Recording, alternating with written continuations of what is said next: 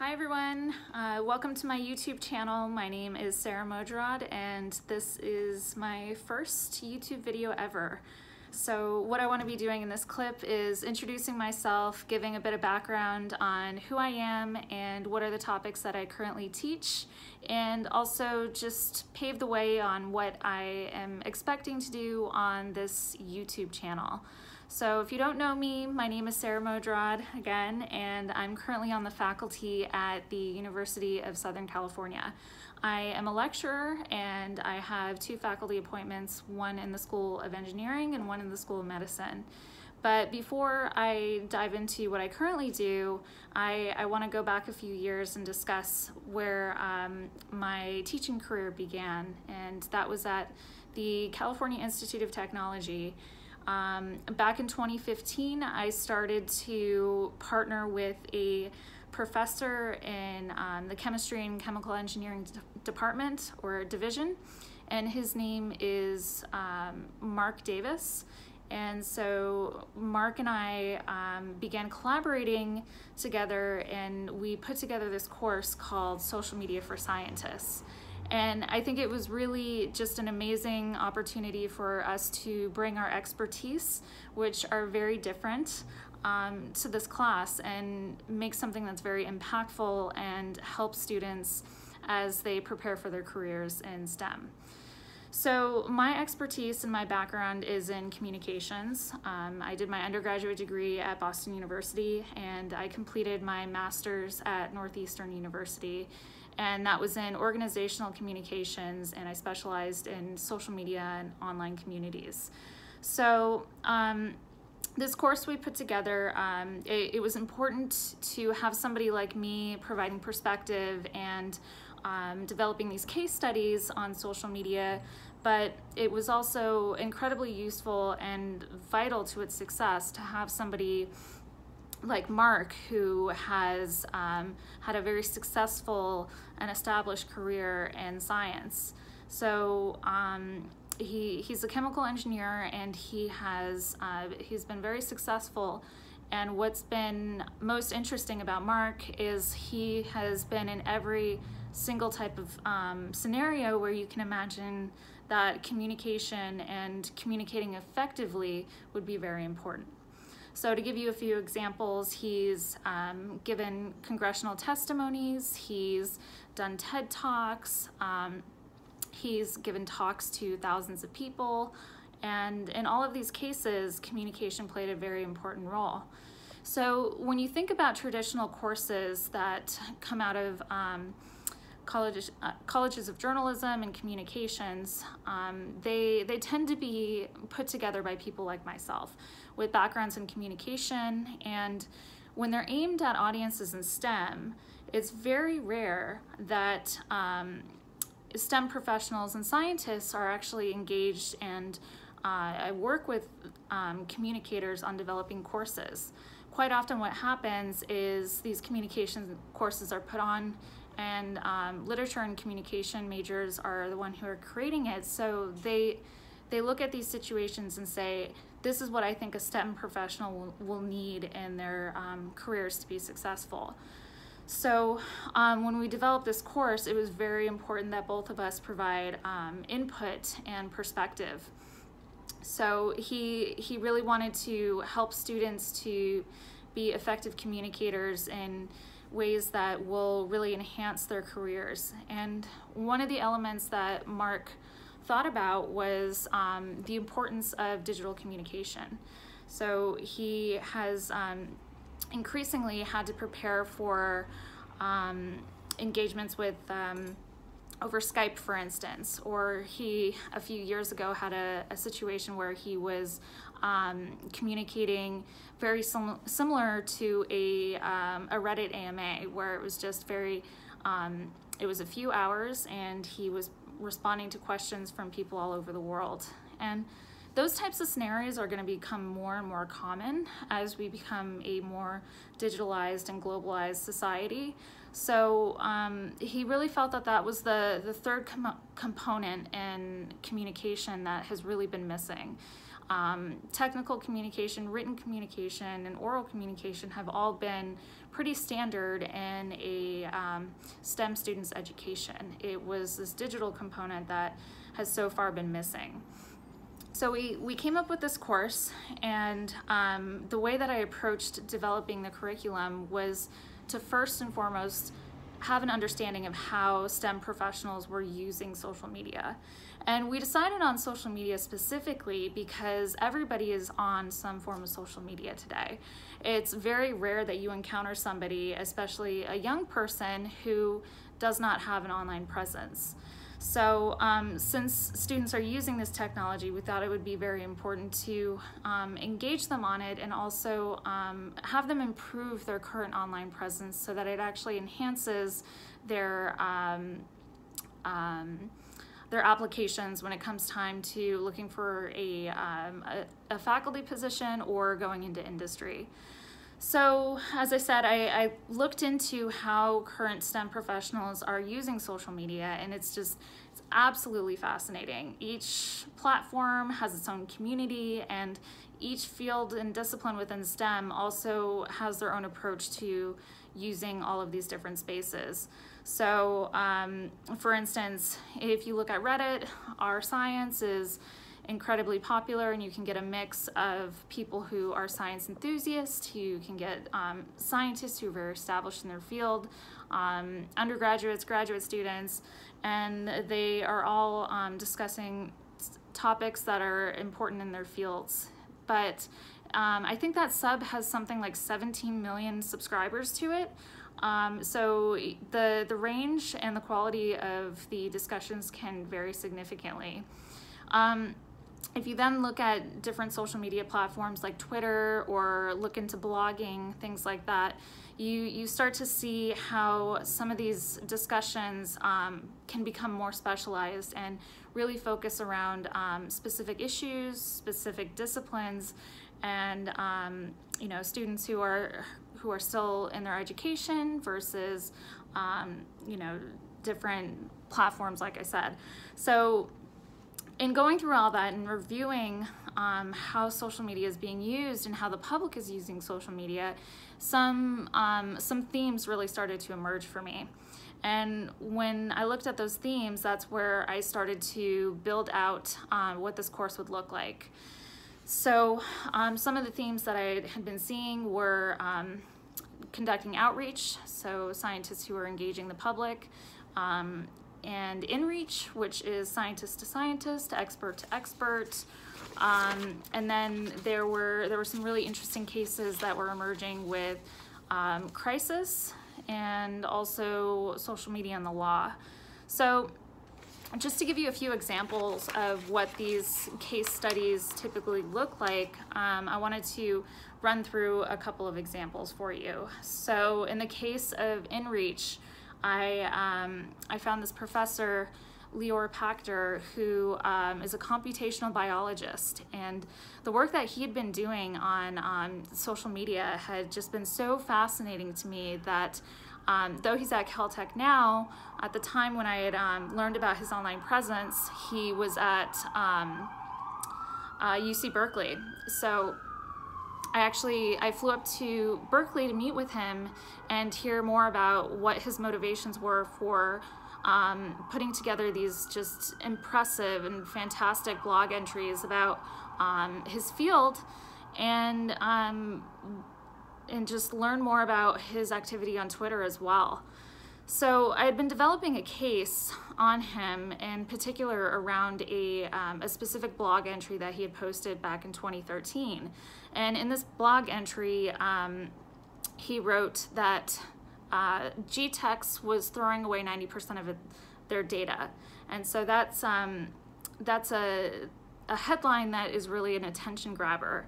And what he had found in this case was that the way that data was being analyzed and interpreted was they were using some faulty methods, and in doing so, it was jeopardizing the output and the quality of the information that they were reviewing. And this was an important case because the funding behind this was coming from the NIH, and it was millions of dollars. So this blog entry was incredibly important because it immediately grabbed attention, and the people who were on a GTEx consortium responded within 24 hours of him putting this post out.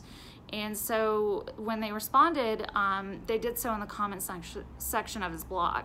And conversation also moved over to Twitter, where he was engaging other researchers that were involved in the study. And the reason why I think this is important and impactful is because if you look at traditional ways that scientists typically engage one another, it's through the peer review process. So if this were a peer-reviewed study and it was it had been published, the odds and the likelihood of getting such an extensive and immediate response from a reader are it's a mixed bag, you know. An editor could look at that and say that they didn't want to respond to a comment from somebody like Lior Pachter, or a corresponding author, for instance, may have an inbox that's just overloaded with messages, so they may not even notice that. But if you get your message out on social media and you do so in a very professional manner, then it can attract the attention of the right people.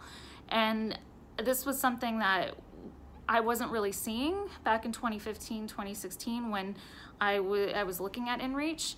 So to find this case and to see that this is somebody who had been doing this consistently in terms of conducting InReach and engaging his network within his field was just, it was like finding a gold mine. I was so excited. So I went up and I met him, and he talked extensively about why he's participating in this. And he said that it's important because you know, we need in science, we need to make sure that the information that's being published is not only correct, but it's reproducible. So that's also been a theme and an issue within STEM in general. And I found it really important that somebody like him at his stage of his career was being the source of these comments and starting these conversations, because it's really important for younger generations to see faculty, tenured faculty, being invested in making sure that science is sound and credible. And so he's since moved down to Caltech and is on the faculty there. And what's been so great about teaching this course is I've been seeing an uptick in the number of students who each semester have recognized Lior Pachter because of the work that he's currently doing on Bits of DNA's blog, and then also on Twitter. So students are paying attention. They're looking to faculty to see what their activity is, and they're making judgments based off of that, and how they will choose to engage their own peers. And so let's see, another case that I do in the course, it focuses on outreach, and there's no better organization that conducts meaningful scientific outreach than NASA.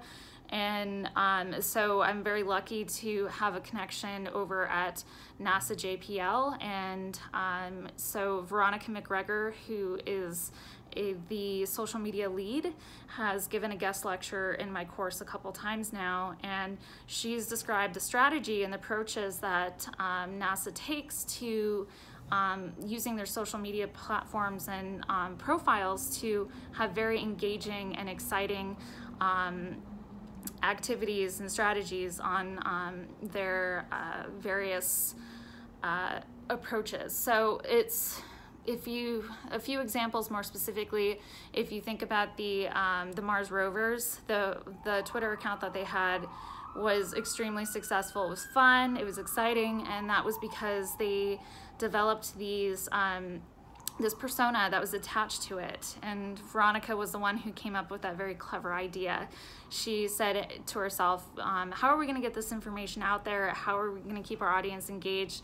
I know, let's go ahead and add personality and make this account first person. So it's the rover who's on Mars, and he's telling us about his experience.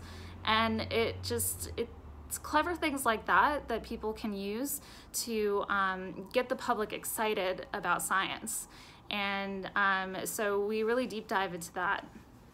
But also, this course, I think, is just an excellent opportunity to come up with creative and clever assignments. And I've had a lot of success and have really enjoyed seeing what students develop using these social media platforms. So one assignment that I have that the graduate students typically find to be the most difficult, but also hopefully the most fun, is on Twitter. I have the students all condense their research down into one tweet, and they can, at the time when I started this assignment, Twitter had 140 characters. So it was very, they had to be very, very concise with their words. And not only that, they had to describe their research in a way that somebody like me, someone outside their field and discipline, could understand. And I allowed them to upload an image with that text, so long as it was their own original photo. So I had students, each semester I taught this, tell me that they felt that this was the most difficult and most challenging assignment that they had at Caltech, which to me feels like quite the accomplishment, because it's some of the most brilliant students and brilliant scientists in the world who are at Caltech, and to challenge them on that level, I think it was pretty exciting. So another assignment that I do is I have students conduct edits on Wikipedia. And I know that Wikipedia is usually something that we frown upon in academia, but it's actually a tremendous tool for teaching students how to write, and to write well in a neutral tone. So Wikipedia Education is a nonprofit that is just incredible. They provide free resources and a free dashboard to faculty who are using their platform to expand or create assignments in their courses. So every semester I have this Wikipedia assignment, and the way that I do it is I have students select from a list that I put together of different articles that they can choose to improve. And I come up with that list by taking a look at what their majors are, and I review Wikipedia pages that are within their majors, and I find pages that could use substantial improvement to them. And in this assignment, what they do is they improve existing references, create new references, edit articles, and add new content to them as well. And throughout the assignment, they are also responsible for engaging the Wikipedia community and the other editors through talk pages. So it's really quite incredible to see the outputs that come from this, and also their ability to work and interact with an online community. And I always like to throw some zingers in this assignment, and students are usually up for the challenge. So I don't always provide just a list of articles that need substantial improvement. I will also throw in some articles that are very complex and already very well developed, and usually a student is up for the task to improve those pages. And so one such example is, for a few semesters, I was including CRISPR to this assignment, and I had one student who was a biomedical engineering major, and he decided to edit CRISPR, and his edits were quite good. They were very advanced, and they actually stayed on the page for a long time. So it wasn't like it was completely reverted and removed. And so his edits received over 2 million views. And if you think about that in the bigger context of assignments and impact, it's quite substantial. I don't know of any other platform or any other time in history where a student has been able to have their written work be accessed and viewed by 2 million people. That just hasn't happened before, but social media and Wikipedia have made it completely possible. But Also, if you think about what a traditional writing assignment is like in college, you as a student will submit something and it will be graded and reviewed by one person, the professor, and then if you're lucky, maybe a TA will also see it. But other than that, you know, you get your grade, you get your assignment, and that paper gets tucked away in some file on a laptop, and that's the end of it. But with social media, you get your work seen by hundreds, thousands, millions of people. And oftentimes the students at the end of the semester, when we go through and I show them the metrics on their work, they're very excited and they're very proud of the contributions they've made.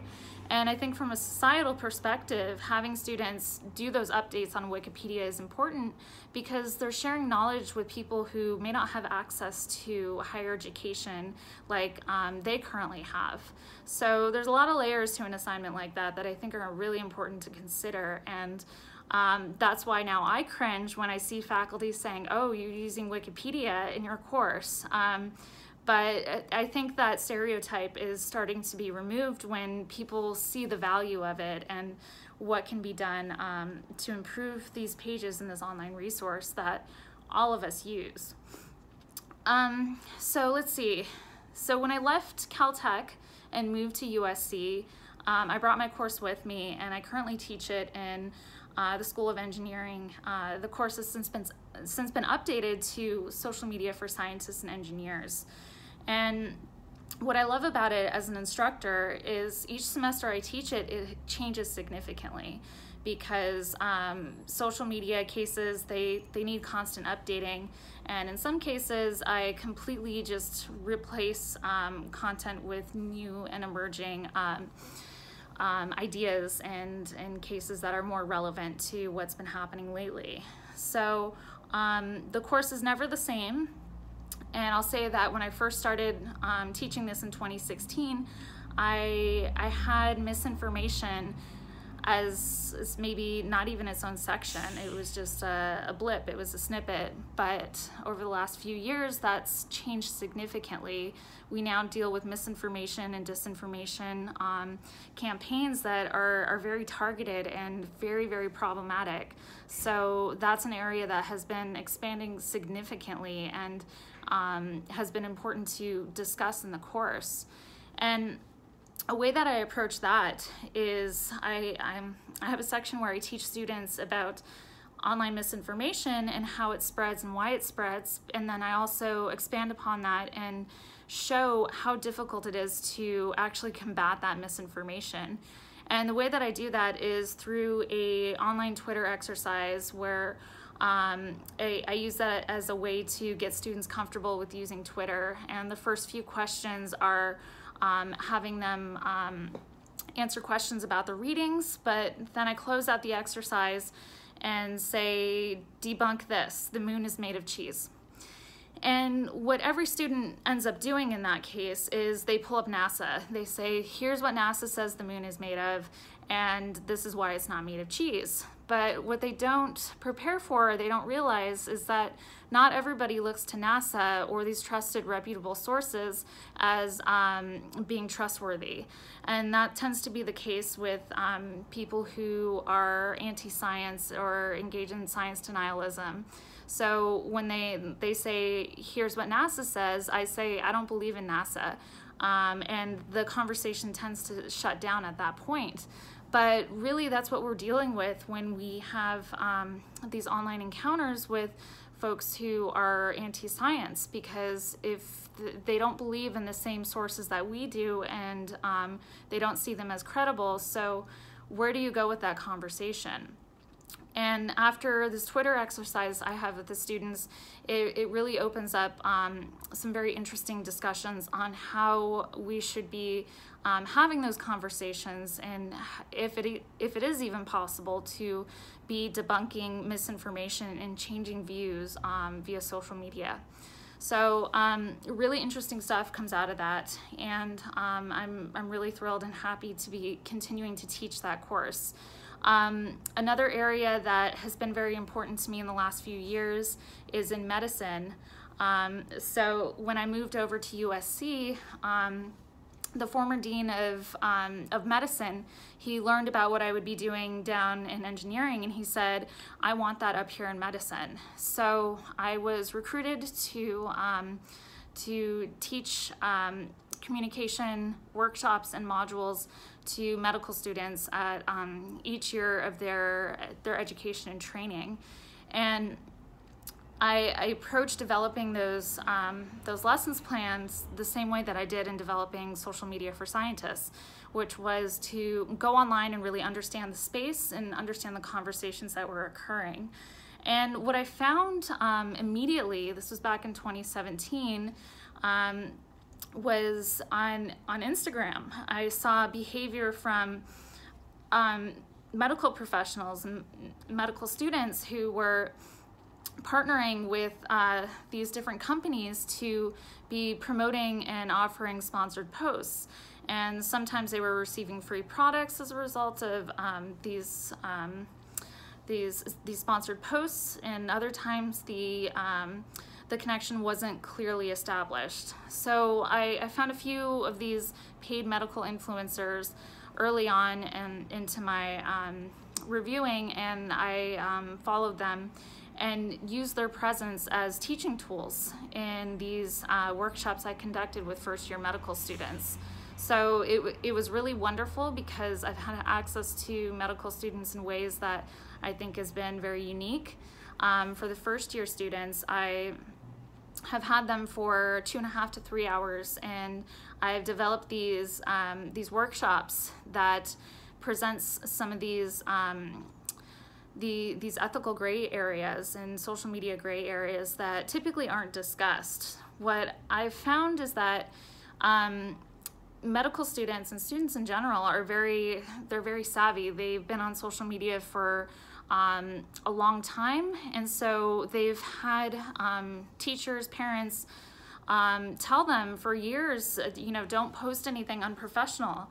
And so if you go into a session and try and teach a medical student about, if you keep it basic and say don't post anything unprofessional, they will roll their eyes at you and say, okay, we got this. But if you present them with actual examples of behavior that could be perceived as questionable, unethical, or as having no issues whatsoever, that's really where the interesting conversations start to happen. Because more often than not, places like the AMA, they have guidelines on professional behavior, but they don't really get into the weeds on some of this activity. So if you put students in the driver's seat to come to their own conclusions about what is professional and unprofessional behavior, the outcomes are they're fascinating. Some of the ways that I approach this topic with medical influencers is to present them with cases that show different products and different types of sponsored posts and endorsements. So for instance, if you have a medical professional who is wearing scrubs and those scrubs were given to them for free, if they are on social media posting about said scrubs and as a way to encourage and promote purchasing of this certain brand, then is that considered unethical if the disclosures are clearly made and it shows that this relationship with that company is very apparent? And is that problematic or is it not problematic? Because you think about the target audience for that that content, it's not the general public, it's other medical professionals. But if you take something, say like this, which is Hydro RX, and it's from the company Rave Doctor, and you have influencers that are posting about this, and these are influencers who are attending raves and music festivals. Is that something that is considered unethical? What about if a medical professional is holding the product and they're wearing a white coat? Are there issues with that? So these are just a few examples of the cases and methods I have for teaching about these topics.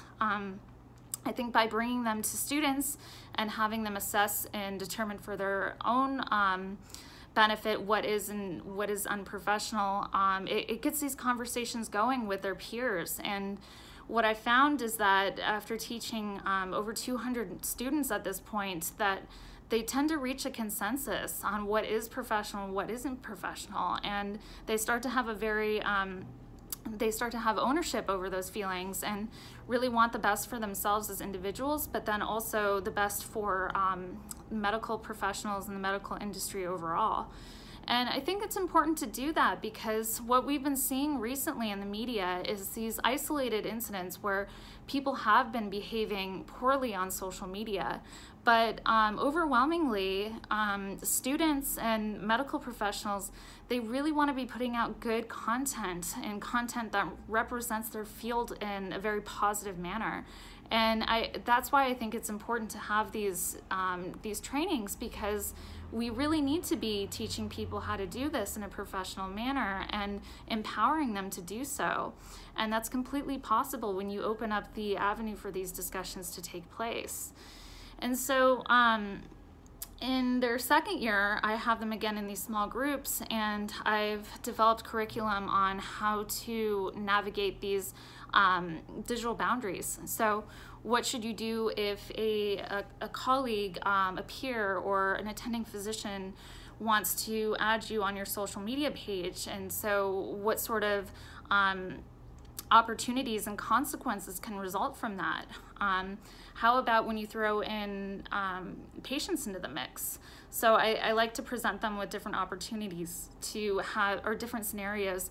And an interesting case is telling them that you are taking a patient history, and they have their consultation, and 8 hours later they are the medical professional is at home, and all of a sudden their phone buzzes and they see that they have a new message on Facebook Messenger, and it turns out that it's this patient from earlier in the day, and this person has reached out saying, "Hi doctor, I just wanted to let you know that I gave you an inaccurate list of medications. Here's 2 other medications that I'm currently on." What do you do in that case? They've just opened up a new line of communication with you. Do you acknowledge it? Do you respond? What do you do with the information that they've just provided you? Social media is starting to complicate these relationships and between medical care providers and patients. They now have incredible access in ways that just simply wasn't available before. So we look at situations like that, and in their third year, I have them for an hour, and it's all 185 to 200 of them. And so what I do in that 1 hour time block is go through and really revisit some of these concepts, but then we also start to discuss reputation management. And the big concern that most medical professionals have is with Yelp reviews. So a Yelp review can make or break a physician's career, and it must be very frustrating to see 1-star reviews that are focusing on things that maybe aren't too important to the actual care that's being provided. So there have been plenty of cases recently that have emerged of medical professionals blasting back on these Yelp reviews. And in those cases, it's been unprofessional behavior, but it's also been violating HIPAA, because what ends up happening is they post these responses that say, "I just wanted to let you know that I'm correcting the record for anybody else who's reading this." But in doing so, they've acknowledged that this person has been a patient of theirs. In some cases, they've gone through and provided extensive amount of details on when the patient came in, what follow-up visits happened, and what was happening in those appointments. And so that can be very damaging, and it can also open up lawsuits. And so that's something that we see just so commonly.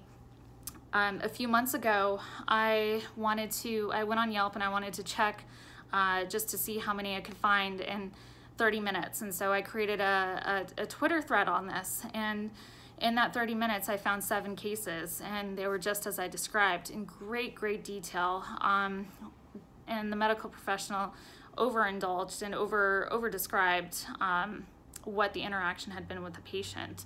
So want to make people aware of those situations, and also encourage them to think about whether or not these are the types of posts they should respond to.